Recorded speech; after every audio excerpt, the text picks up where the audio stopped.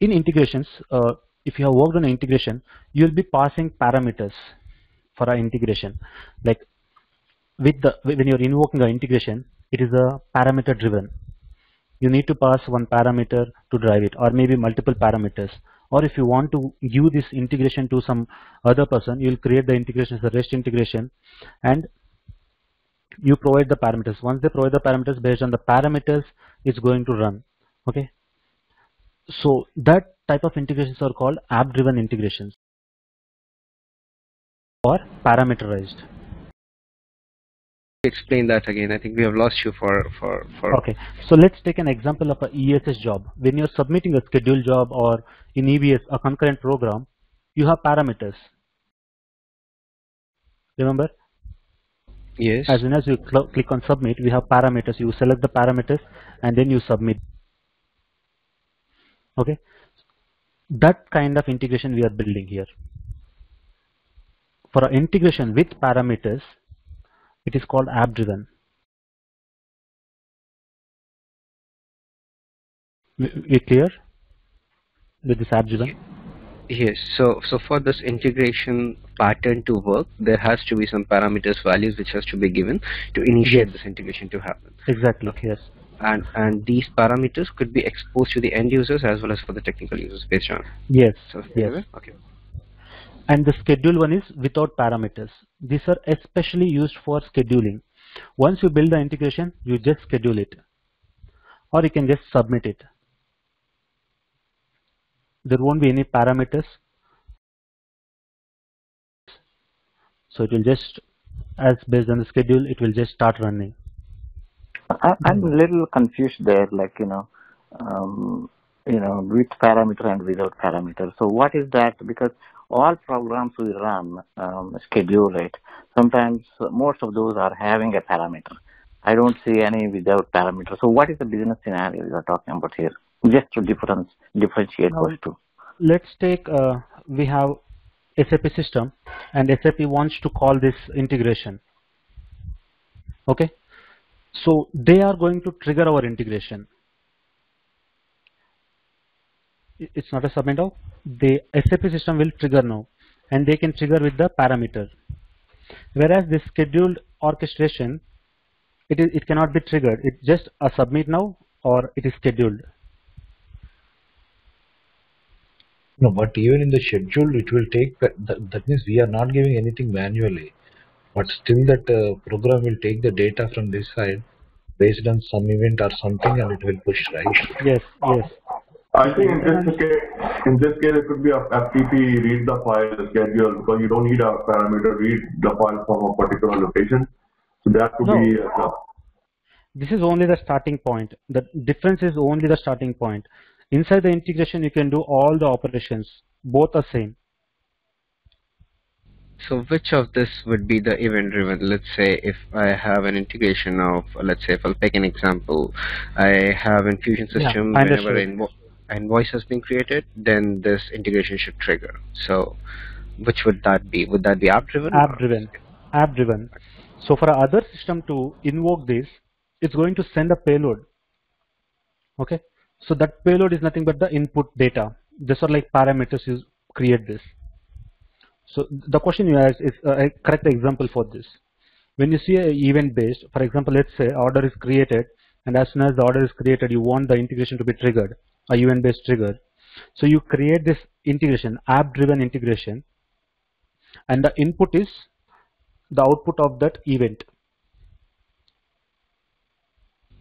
No, it's more of a database event you are talking about. Okay. Yes. Okay. So the other systems will trigger this integration. So in that case, we go for app-driven integrations. If you are building a scheduled integrations, like a day-to-day integration keeps on running, then we go for scheduled orchestrations. There won't be any parameters. Yeah. Yeah, please. Okay. So, but even in the case of why will not scheduled orchestration, they will be sending us a payload, right? Let's say if it is an inbound. So would there be a payload? Because I understand that the payload, we are calling it as a parameters or something. So in a schedule, would there be any kind of a payload? Payload can be there, but we need to write it for a file, or we will have an adapter which will read that payload, which will receive that payload. It won't get triggered. Okay, this is once you schedule it, based on the schedule, it will start running. Inside that, operations are like different watched operations. Okay, in a FTP folder there is a file, go read that file, do these operations. Or there is a location where you get payload, call that service, get the payload and do these operations. The inside operations can be done in both. Only thing is that starting point, how they both going to start. That is So the why can't schedule orchestration also have parameters? Like, I don't understand that. Exactly. So even we had the same question. So we went with the Oracle and we checked with them. Like, suppose you want a list of employees every day who have joined on that day. So very simple thing. Okay. Yes. Suppose, and then so the parameter is this date. So there is a parameter. Yeah. So in that case, we can build an app-driven integration. If you have the parameter. And suppose if you require it every day, then we can schedule that app-driven orchestration. Yes, we can schedule that app-driven orchestration. For that, we'll create it as a connection, and we're going to schedule it again. So I understand. So both are very similar. Yes. But schedule only will have no once we are sure that, like the example that you gave, go read this file and call this service. Yes. That's it. Go read this file, call this service. Just do this. So then it will be scheduled. Yes. App driven is like normal mass employee loading. Suppose a file, there is a CSV file, and from there data has to go into Fusion. Then what will we write? So the set of operations we are talking, which can be inside both the integrations. Okay. For example, even if there is a file, go read that file. That can be written inside this app driven also. Okay.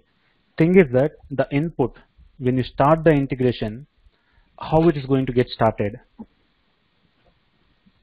how we are going to start the integration. Now SAP wants to start our integration. Okay, they need to send a set of parameters to. For example, we'll create a app-driven integration with an ID. Now SAP needs to trigger it from it's a different system, right? SAP. We will give this web service to them. They will trigger this. They can call it as a SOAP service or a REST service, and based on that they will pass the parameters and they will trigger it. Then our integration will get triggered and it will do the process. Whereas the schedule, you cannot give it to other system. They cannot send or they cannot do. This is managed on OIC only. Once you build the integration, you schedule it, and based on the schedule it runs, or you can manually submit it. Once you click on submit now, it will start running into integration.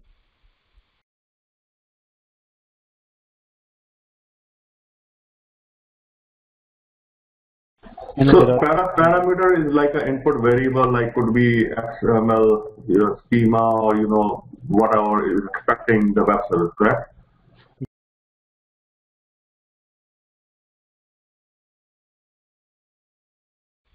Same. Let's take that event-based integration itself.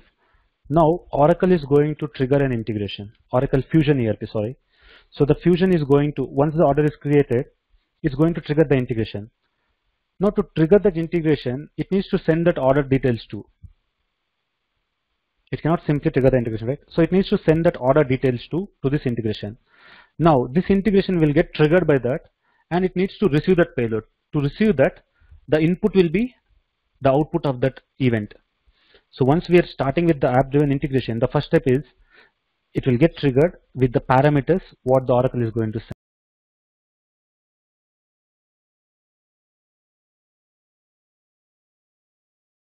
As soon as the order is created, Oracle will trigger this integration with the payload, and this whatever the set of operations inside this, it will continue to do. Maybe based on the received payload, create a file and then send it to different system, or do some manipulations in the database and show it in a page.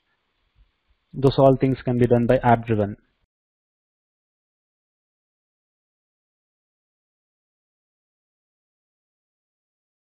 When we see an example of each of these or the ones that you're going to show, it will be more clear. Yeah. Yes. Once we have a lab session, it will be very much clear. Because it's making sense, just not making the whole picture. So that's what. Let's see. Yes, yes. So actually, even when if you have worked on this SOA, you'll be having a knowledge like integration, synchronous, asynchronous. So those Yes, are the that's terminologies very that true. usually comes up. Whereas here, they just written these two. The only two available here. One is and with parameters. Whereas in SOA, you can create an integration with parameters or without parameters, just one flow. You just define at the start point. Only the start point is the difference between these two. And it can be triggered from a different system, legacy systems or third-party systems. Whereas this, it will be scheduled. That's it. Clear? And we'll do example of all the 6. Yes, we'll do all these first 3 and not the below 3. Below 3 is like we use very less. This pubs Okay. to ICS and subscribe to ICS are like messaging services, we can say, so that when an integration is failed or something, your message should not be lost. So they go for this pub to ICS and subscribe to ICS for this messaging, but we won't be using this much for a real-time integrations anywhere. So we'll be discussing much. We'll see this in like one-liner, but not in detail. Okay, and what is file transfer then? So file transfer is especially like if you want to build just a file transfer system, like if you know MFT, what does it do? You can just transfer from file from one system to other system. Just like that, you create a system where you just transfer the files. Of course, you can perform the set of operations inside this too, but the main agenda of this is to just transfer files from one system to other system. Like say there are Fusion has their own server. They procure like FTP server. Now Oracle BAP, we scheduled it and we'll receive the file. Okay, and from this file you need to send this file to a different system, which is a client network or EBS system or SAP system. They have a different FTP server. So to transfer this file only we use this. Of course, even this operation we can do it in the schedule also. You can just write a FTP adapter here and it will schedule it and it keeps on doing it. But it's just an extra option they have provided for file transfers. So yeah, I have a question in this file transfer. Yeah. While you're telling, right? You said like both the Oracle here, like the Fusion is a different login and this is a different login. While we are doing the file transfer, we want to generally we will archive the files, right? Whatever we send out and whatever we come. In which system we will store? In the OIC we will store or in the Fusion we will store generally? Fusion we won't be storing anything. Only Fusion will get data, we will send data. That's it. We can't store anything there. Of course, there is UCM is a temporary, but we cannot store files there. For this system, the architecture is a bit different. Okay, OIC has its internal storage which we cannot access. Even for files, some stage operations, we'll see in detail once we go into integration. But just imagine the OIC is like bounded. We don't have access inside it. Only thing is we can use these options and we can build. Now, to have a file transfer system, but can you create like a staging tables, temporary tables, and all those where you can? No. Nothing. No. You can't do that also. No, we can't do.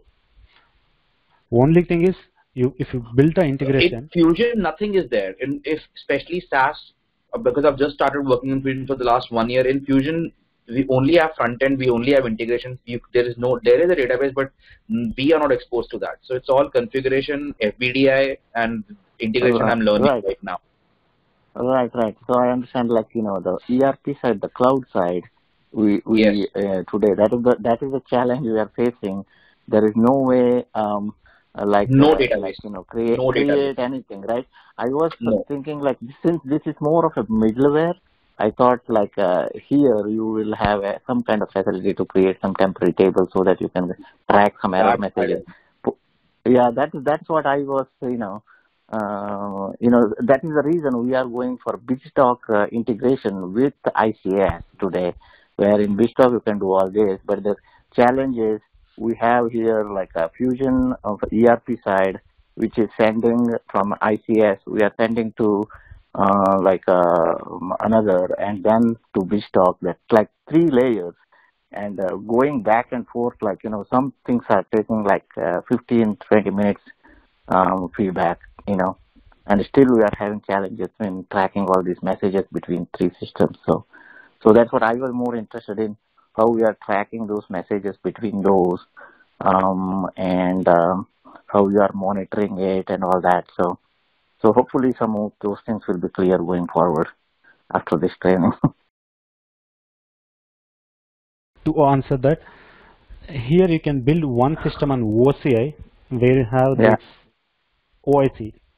On OIC, you don't have any access. You cannot access their internal database, or you cannot access their file server. So additionally, you need to procure a FTP server. You can procure a VM, virtual machine, and you can use it as a FTP server, or you can procure MFT, manage file transfer, with additional options on Oracle. Like you can schedule the file transfer jobs on MFT itself. And database cloud and database classic. These are the two things which Oracle gives. You need to procure it. Once you procure them, you need to create the connection. If you see this particular connection, you will create this connection to interact with that system. Once the connection is created, now from the OIC, once you read the file, if you want to insert into table, invoke this connection and insert into that table. So everything you can manage it here. But it's not in OIC. You need to procure them separately, and you need to configure them here. Okay. Okay, yeah, like coming to the file transfer, right? You told that we have the VIP reports and everything, right? Generally, that's the way we will do the transfer. I have the VIP report in the cloud.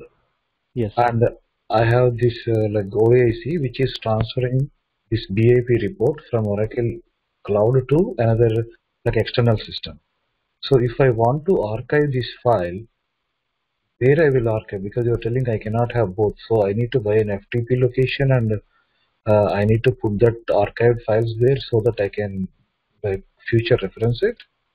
Exactly. You need to get the FTP server. You need to place it there. Oh, okay. You need to buy it separately. Okay, we will see that on day 7, like how do we procure them, how Oracle provides. Or if you want, we can take you there, but now let's proceed with all the theoretical part. We'll complete all these discussions, and then in the later classes you will understand what exactly we do there, how we procure them, and how we create the connection to link that system, and how the file archival happens there, or how we create a system to archive the files. This all we'll see in the later sessions on the labs. Okay. Yeah.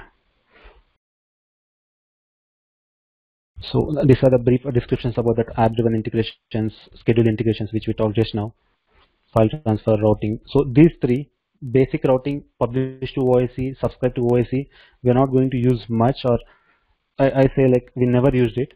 But thing is that we have an extra feature, like if your messages should not be lost, or messaging service is down and you don't want to lose that messages, you can use these services, but it's very minimal. You can just either you can ignore them kind of, but still we will build an integration and we'll see how they work. Okay, so we clear on this?